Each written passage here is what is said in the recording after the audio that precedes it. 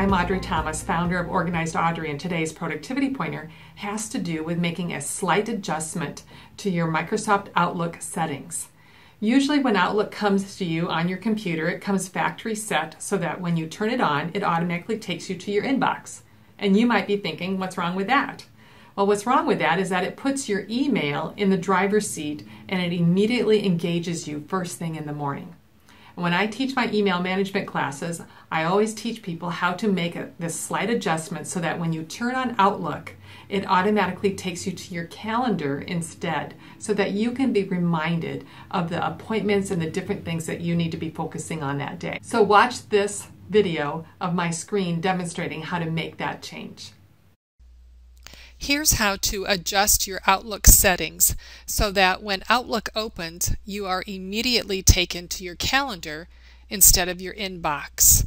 We're going to click on the word File right up here in the ribbon, and that's going to take us to this screen, which is called the Backstage View. Just click on the word Options in your left column.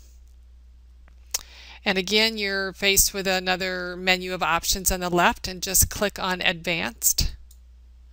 And now you will see this section right here, Outlook Start and Exit. And what we want to do is say Start Outlook in this folder. Click on Browse, choose Calendar, press OK. Be sure to press OK again.